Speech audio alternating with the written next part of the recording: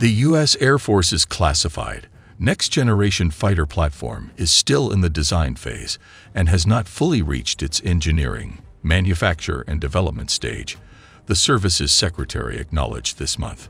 The revelation represents a step back from June, when Frank Kendall publicly declared the highly classified next-generation air dominance program had already passed the vital milestone. "We have now begun on the EMD program to do the development aircraft that we're going to take into production," he remarked during a Heritage Foundation event at the time. It also has some analysts questioning if the military can reach its aim of deploying the first variants of the sixth-generation fighter by the end of this decade. Kendall delivered the broadest update thus far on the development of NGAD at a September 19 discussion with reporters at the Air and Space Forces Association's Air, Space, and Cyber Conference. Kendall's June statements, in which he also indicated the Air Force will provide certain NGAD capabilities by the end of the decade, startled some in the aviation community and suggested the program was further along in the process than first assumed. Several defense outlets, including Defense News, reported on his words at the time as implying NGAD had formally reached the EMD phase. Asked about his June statements during the Defense News conference on September 7, Kendall said he hadn't intended the suggestion. "I'm an old-school guy," Kendall stated. "I've been around doing this stuff for a long time, and I still think of engineering and manufacturing development as a phase in which you are working on the new design." Asked again about the program at the Air, Space, and Cyber Conference, Kendall explained that the military is still working on NGAD's architecture and that he used the word EMD in my colloquial sense. He stated the Milestone B decision, which comes after the preliminary design review and is a precondition for entering the EMD phase, has not taken occurred. Air Force Procurement Chief Andrew Hunter stated this month that the end of this decade is the service's aim for fielding the manned platform component of NGAD. Its drone wingmen, which the Air Force now refers to as collaborative combat aircraft, are anticipated to arrive sooner, he added. Kendall's acknowledgement that NGAD has not entered the EMD phase, much less finished the design process, raises the possibility the program might not reach initial operating capability by the end of the decade. Heritage Foundation think tank fellow and former Air Force fighter pilot John Venable told Defense News, "It might happen by 2030, but the odds are against it happening by then," he added. Heather Penny, a former S-16 pilot and senior resident fellow at the Mitchell Institute for Aerospace Studies, is similarly doubtful the Air Force can meet its target by the end of the decade. "I have great skepticism that NGAD will achieve a meaningful full-rate production Milestone C decision before the end of the decade," Penny added. "It would be logical to predict that full-rate production will not begin until sometime into the 2030s. I would love for the Air Force to show this wrong." The Milestone C decision comes at the end of the EMD phase of the acquisition process, and it is when a choice is made whether or not to proceed a program into the production and deployment phase. The Milestone C decision comes at the end of the EMD phase of the acquisition process, and it is when a choice is made whether or not to proceed a program into the production and deployment phase. Kendall's statements have also garnered the attention of the Pentagon's Inspector General. In a September 26 letter to Heidi Shyu, the Undersecretary of Defense for Research and Engineering, the Office of Inspector General said it planned to begin an examination of NGAD this month.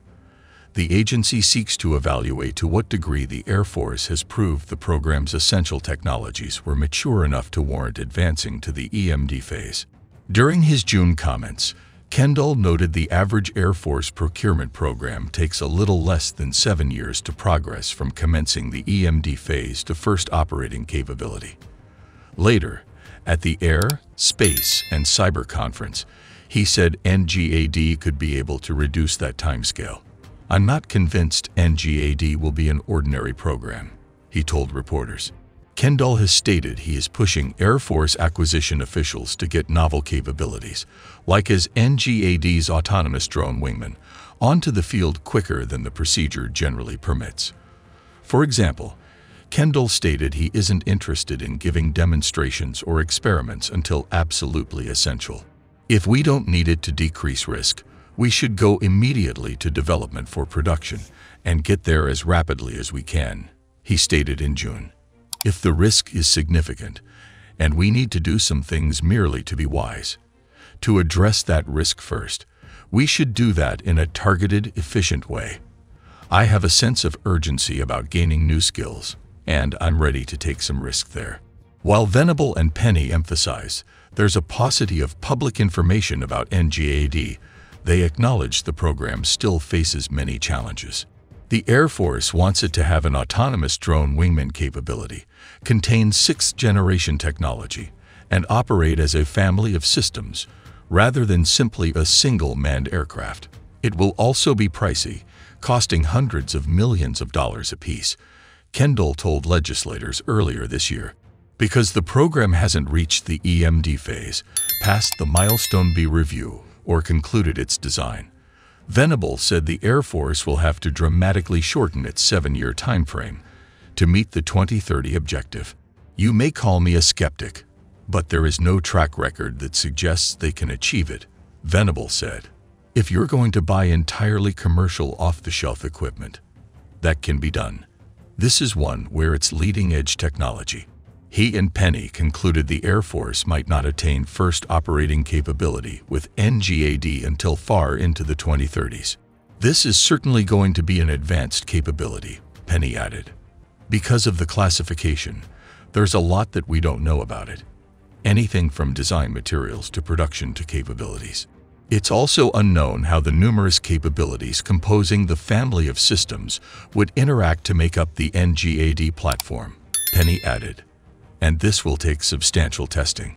It's probably not just one airplane. It's probably several, Penny remarked. And we'll need to establish that NGAD can link and interact with other capabilities, whether or not those are within other domains, or whether or not it's within its own formation. With the Air Force planning to retire older airframes, such as non-combat capable F-22 fighters, and move part of the savings to NGAD, Venable is afraid the military may be making a hazardous gamble that NGAD arrives by the end of the decade. If that does not happen, and this slides into the next decade, which is more probable than not, it would be a fool's errand to really cash in functional combat platforms, now on the bet that no Las Vegas gambler would take, Venable added. Although Kendall will not divulge NGAD's capabilities, he maintains certain the program is important for the Air Force to stay up with sophisticated adversaries, notably China. Asked at the Defense News Conference if the nation can afford an air platform costing multiple hundreds of millions of dollars per, many times the price tag of an F-35 fighter, Kendall responded, "Can the nation afford not to have air superiority? We have to have air superiority."